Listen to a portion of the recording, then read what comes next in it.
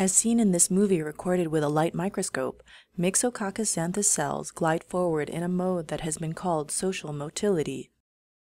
Social motility is driven by a molecular machine called the type IV pilus, which projects forward, attaches to a cell or surface, and then retracts. Type IV pili can be visualized directly in 3D in a near-native state through electron cryotomography. Basal bodies without pili can also be seen. Aligning and averaging many of such 3D images results in a clear picture of the machine. Using diverse information about components, including atomic models where available, a pseudo-atomic model of the assembly can be proposed.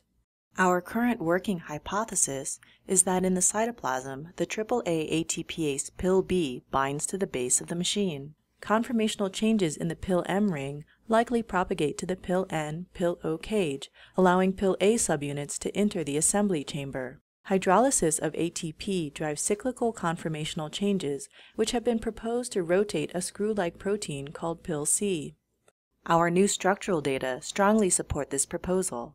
As pil-A subunits diffuse into the basal body, pil-C facilitates their incorporation into the pilus, allowing their hydrophobic tails to slip up out of the membrane into position within the growing stem. The hydrophobic tails of pil-A subunits pack together to form the core of the strong helical polymer that occupies the axis of the basal body, again visible by electron microscopy. Pili can grow to several microns long in seconds.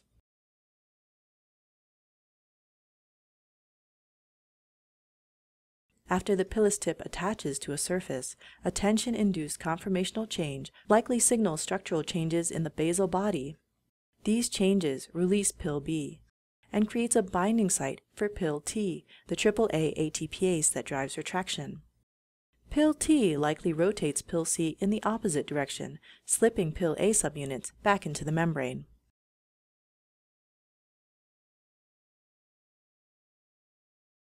Cycles of pilus extension and retraction move cells forward.